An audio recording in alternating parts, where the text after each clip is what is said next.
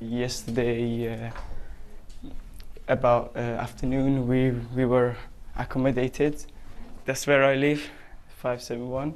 Until the early hours of Wednesday morning, Sajjad Jamal Vatan lived in Grenfell Tower. Now his home is a hotel. He's haunted by what he saw that night, and the neighbours he believes just can't have survived. I know for a fact they died because they are missing yet, and I'm sure inside the building, and being in the building for this many hours, of course you're not alive.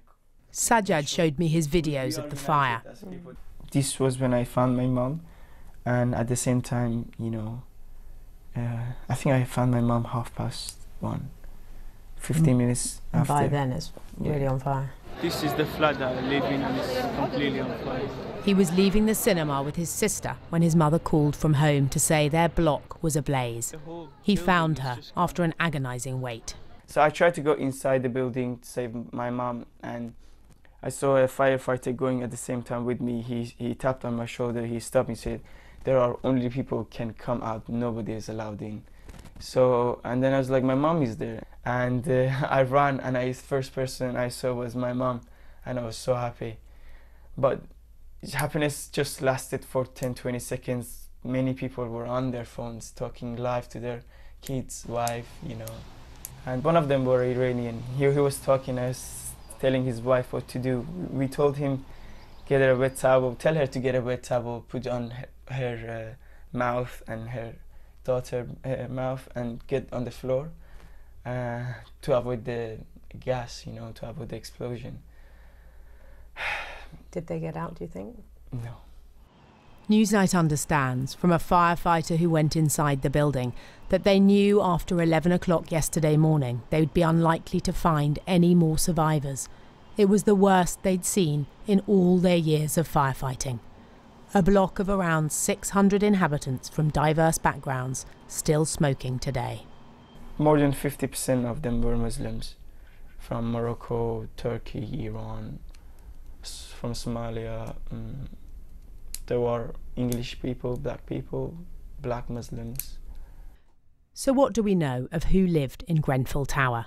Iranian-born Sajjad lived with his family in flat 10 on the 3rd floor, just a floor below where the fire is believed to have started.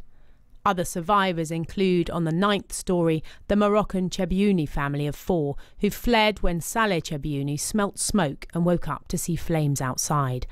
And from the 11th floor, Mouna El-Ogbani, who escaped with her husband and 3 children when a friend called to tell her of the fire. It's the poor souls who are missing or dead who keep Sajjad awake at night.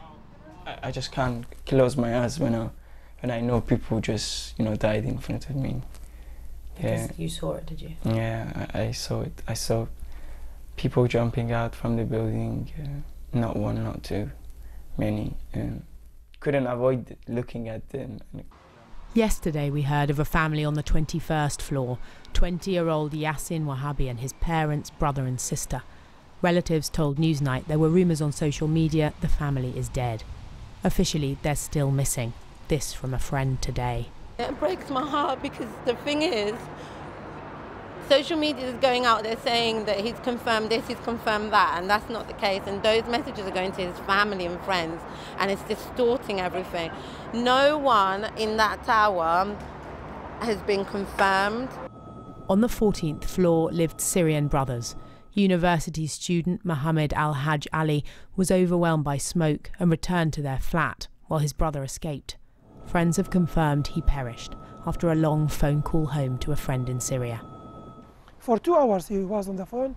He was absolutely terrified, he was scared, but he had a hope the emergency services will get to him and rescue him. 2 hours later he told him, okay, it is over, the fire has reached me now, and I'm gonna die. Goodbye, tell my mom and my father I love them. And that was the last message from him.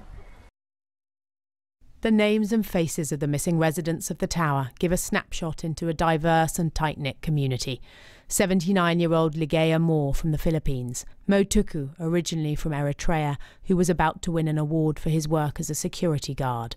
Italians Marco and Gloria, who moved into the 23rd floor of the tower just 3 months ago. And 5-year-old Isaac Shawa, who was lost in the chaos of the evacuation. This is a community anxiously waiting for news of loved ones and friends. They were warned today the police fear they may never identify all of those who've been killed.